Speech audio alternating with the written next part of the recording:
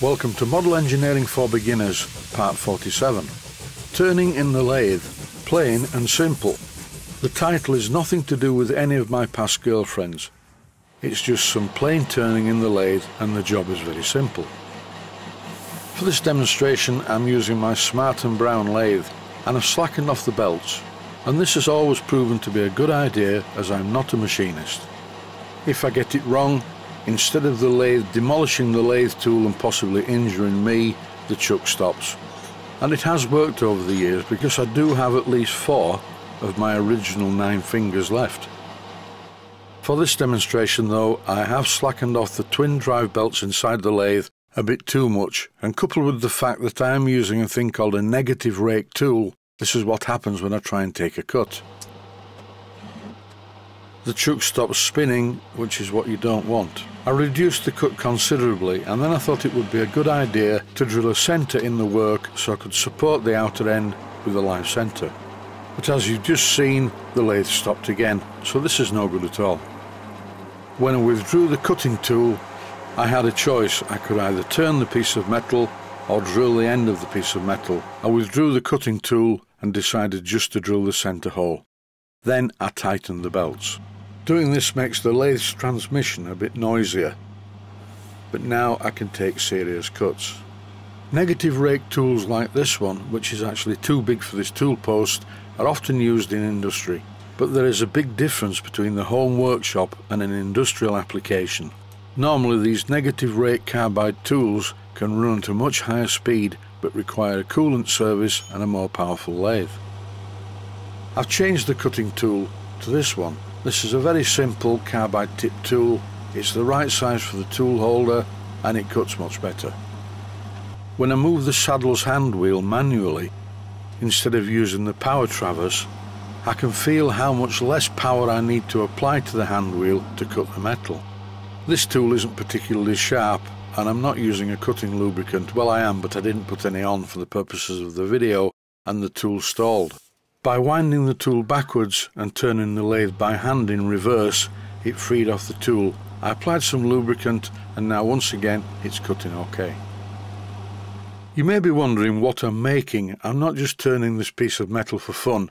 I'm making a flagpole mount for my grandson. At the time of Queen Elizabeth II's Platinum Jubilee, my grandson bought a flagpole for the garden. The part of the flagpole mounting that broke was the adjusting system that we didn't need anyway. I tried to stick it together, then I tried to weld it together by melting the parts with my small blowtorch, but it was having none of it. I think this is glass-filled nylon. The only thing to do is to make a new pole support and fix this to the existing base, and it should be okay. This is a bit of a tip really, but it doesn't always work. I'm cutting coming towards the tailstock, which is the wrong direction for this cutting tool. And you can clearly see that the surface finish is much better. I figured out that I need this part to be 37mm in diameter, and I nearly got it right. For all the keyboard warriors, experts and perfectionists out there, yes, I am aware that the outside diameter of the work is not as was originally intended.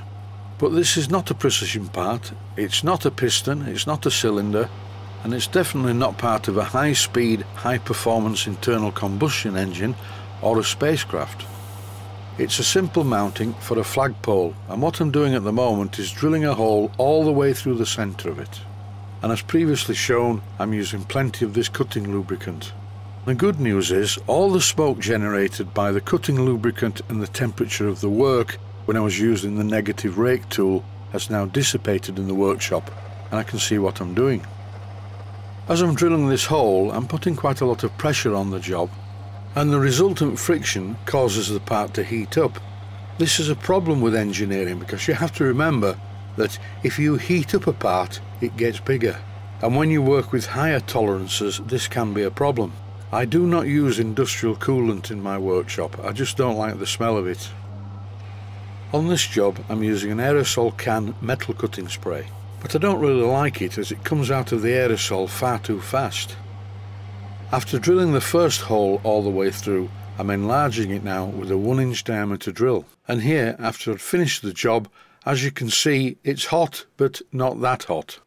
Now I need to take some dimensions from the original part that broke.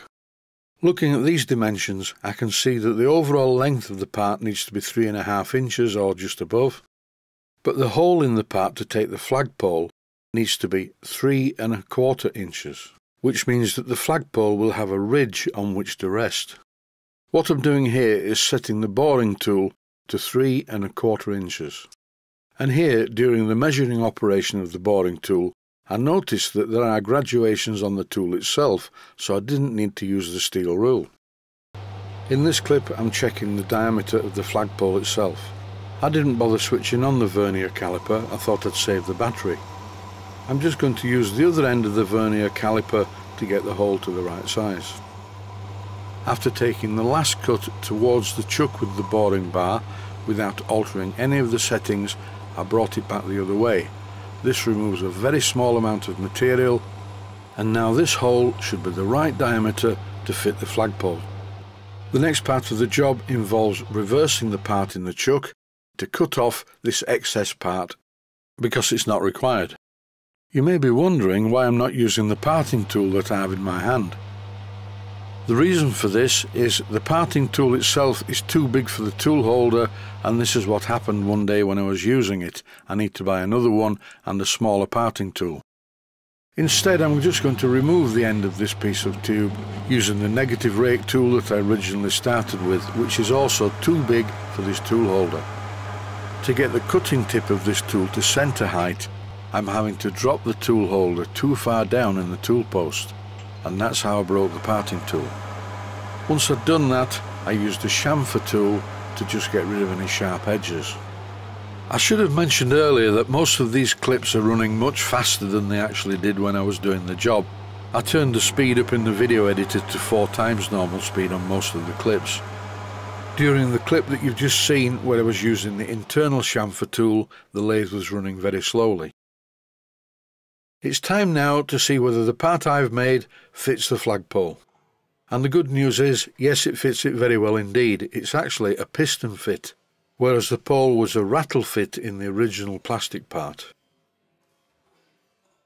Here's a finished job sat on the bench. I've mounted this part to the original glass-filled nylon base, and I ground a shallow channel in the base so the tube has something to sit in. I drilled and threaded a hole at one end of the flagpole mounting and fitted a stainless steel bolt. This clip makes me very happy. At last I've managed to get rid of this random collection of 2BA bolts that I've had for ages and didn't want to use them on any models. The very final part was to take the component into the outer part of the workshop, place it on an upturned plastic box and spray it with Hammerite smooth dark green paint. And that is it, the job is done. And as an afterthought, I would just like to say that lathe work can be dangerous. Always have maximum respect for these machine tools. Even the small ones can do a severe amount of damage. Never wear rings or loose clothing when working on a lathe. Stay safe, stay healthy, thanks for watching, and I hope you found it useful. Please take the time to visit my Mainsteam Models website and click on the section of the website that says Video Playlists. And by doing that, you can find other videos that you may like to watch. And by using the playlists, you can actually watch the videos back to back.